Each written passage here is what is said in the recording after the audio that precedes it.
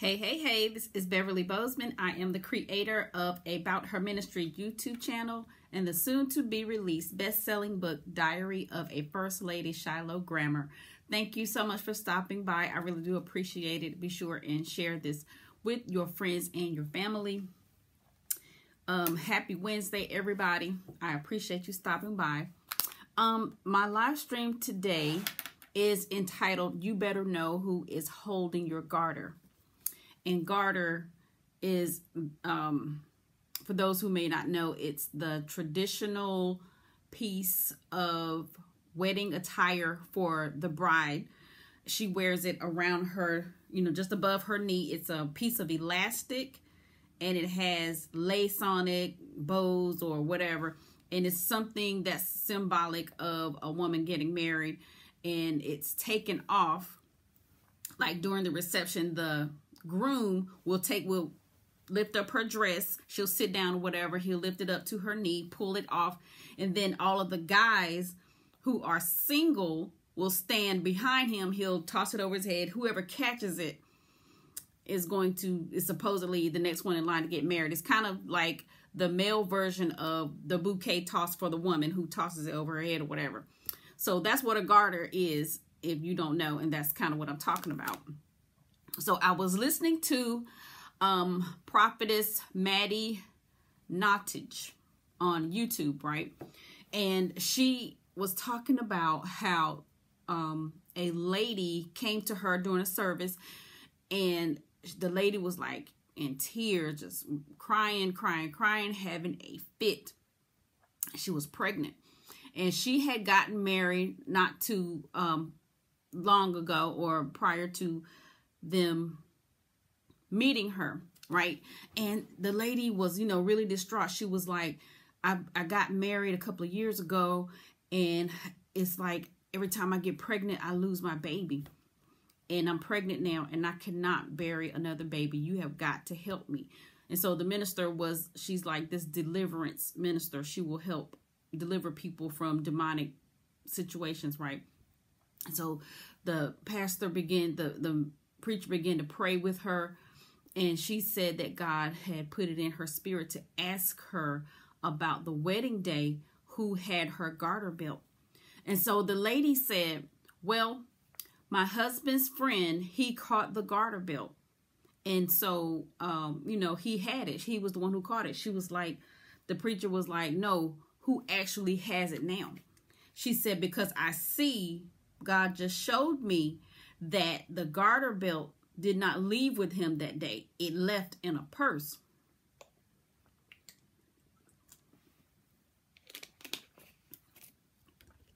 And she said, as it turned, he had asked her husband what happened. Did he know what happened?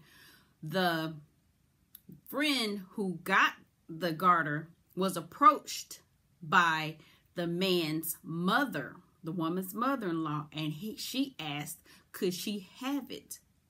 And he was like, since this is my homeboy's mom, yeah, you can have it. She had it. Come to find out, the mother was casting spells using the garter belt.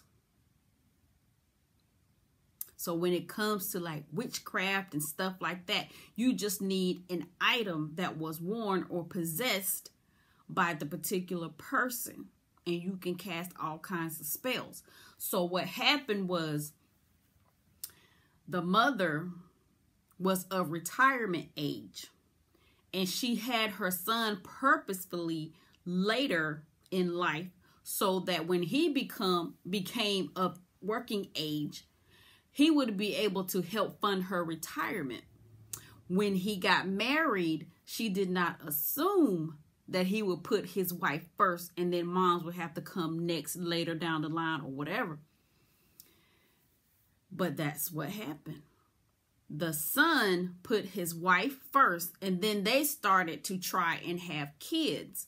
So the mom was going to have to get in where she could fit in, and the mom was like, I had him late in life so he could help take care of me. I'm not going to stand in line behind her and no kids. So she took the garter and put spells on it. And it was miscarriage spells so that she could never have kids.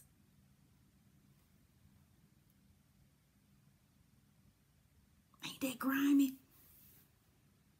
The mother-in-law held, in case y'all lost me, because when I heard it, I was just like, ugh. The mother-in-law was expecting her son to take care of her in her retirement age. But he got married and wanted to have a family.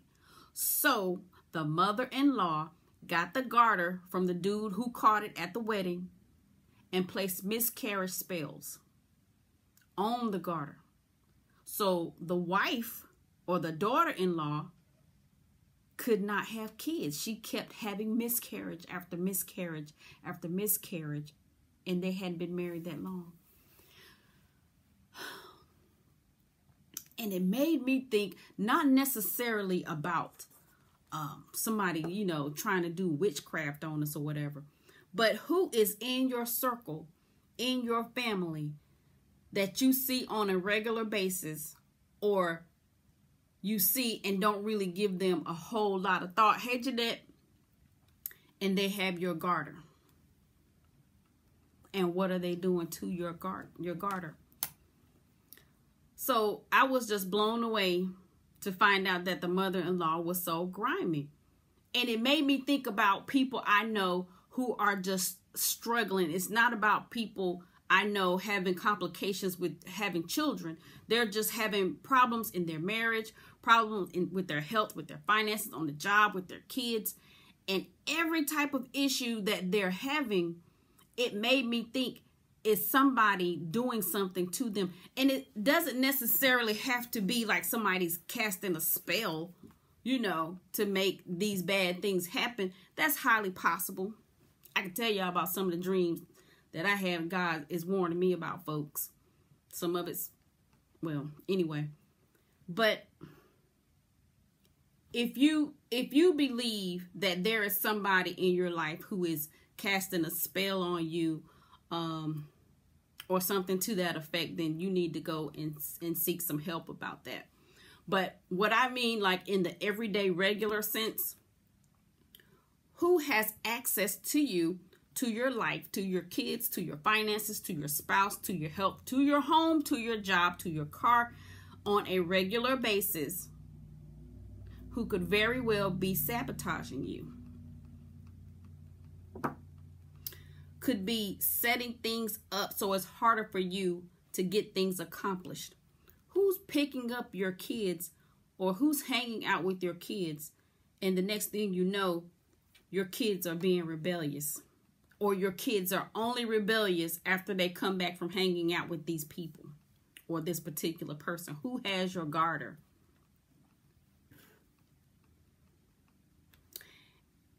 If there is somebody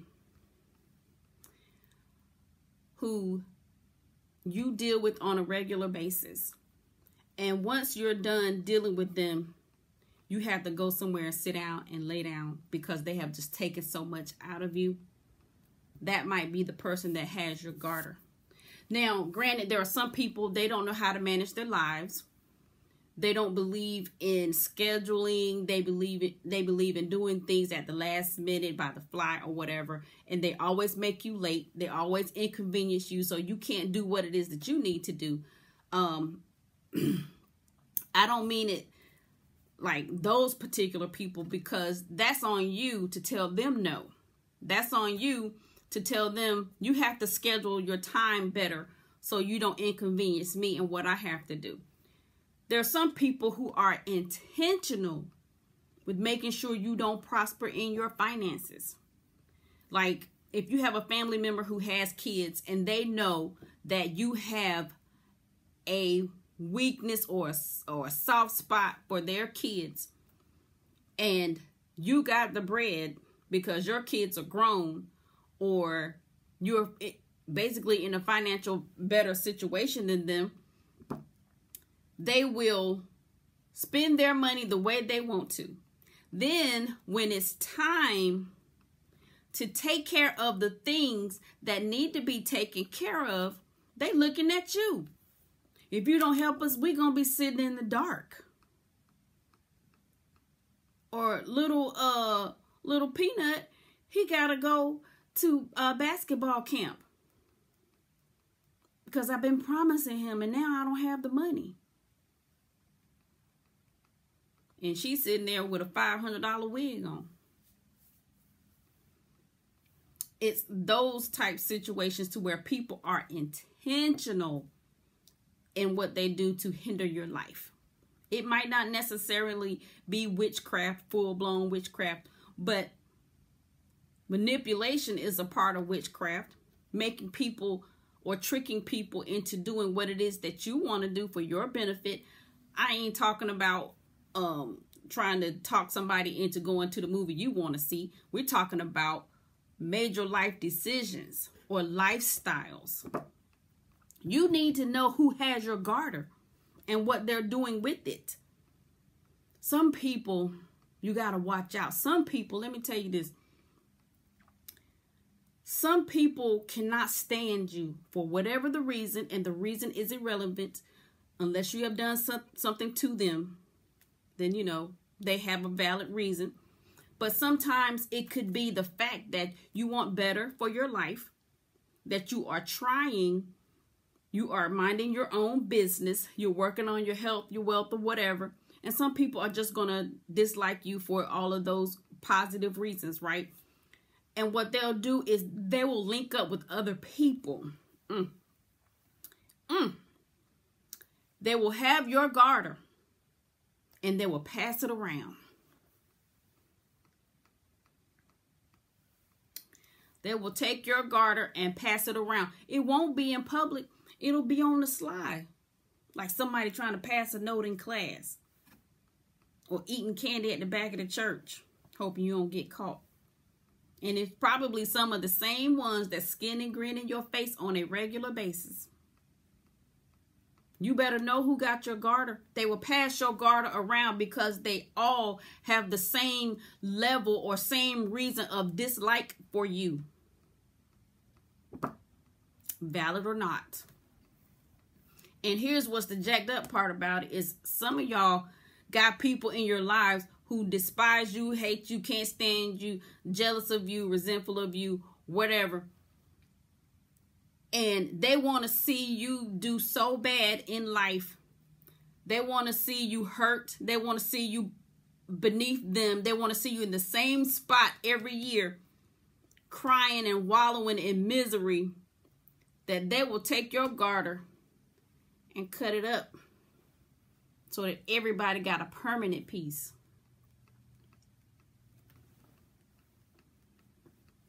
Pay attention to the people who celebrate you when it's convenient for them. Pay attention when people clap for you only when folks are looking. Woo!